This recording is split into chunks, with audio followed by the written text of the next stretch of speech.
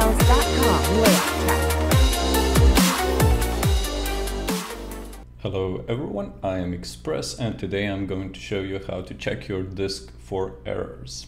So what you're gonna do is go to Start, type in CMD, and we're gonna run it as administrator by clicking here or going here and right click and run as administrator.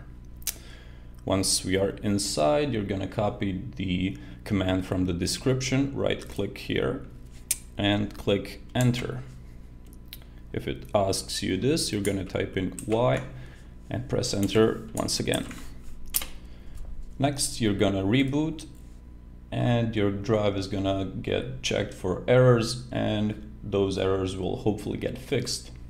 Now, if this doesn't work, you can go here, open your computer, right click on your local disk C drive, properties, tools, and check the drive for errors here. Scan drive, scanning, wait for it to finish, and that's it.